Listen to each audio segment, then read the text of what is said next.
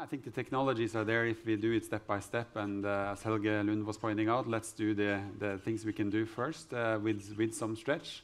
But I also think we need to recognize that if you look at offshore shipping, it's much better than if you look at other shipping. General cargo ships, for instance. Offshore shipping has 6 times lower number of incidents than general cargo ships. So offshore shipping, and that indicates that what we do in the offshore and oil and gas area is quite good. It doesn't mean that we cannot do better, but we have certainly some good stories to talk about as well.